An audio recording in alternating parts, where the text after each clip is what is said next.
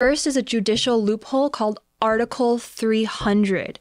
This is part of the PRC criminal law that has persecuted nearly all Falun Gong practitioners this year. Got it. So you say loophole because there's something about it that's unlawful, or it's not really like part of the law. Is that what you mean? Yeah. So actually, the persecution of Falun Gong is unconstitutional. Article 300 is the only loophole that judicial courts use to actually sentence Falun Gong practitioner. In China's constitution itself, it protects religious freedom, which is ironic because Falun Gong is considered a religious group. It's one of the largest spiritual groups in China, and yet they're using a criminal law to sentence these people to prison for years on end.